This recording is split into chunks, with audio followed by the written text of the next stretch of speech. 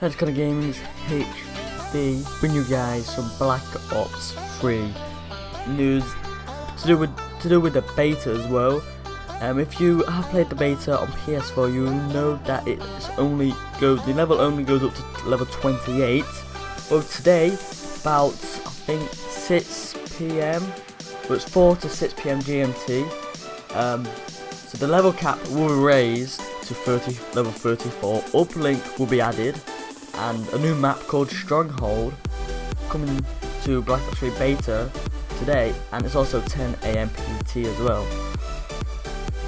So also the level cap will be raised to level 34, and you will unlock the BMG, SMG, the HATR, which I think is the VSAT, the Power Core Score Streak, and the Reaper Specialist.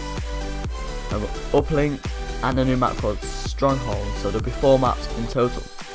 David Fonahab tweeted on Twitter, approximately 10 AM PST on Friday, raise the level cap, likely level 34, Stronghold, uplink, retweet to save my Twitter timeline and my life.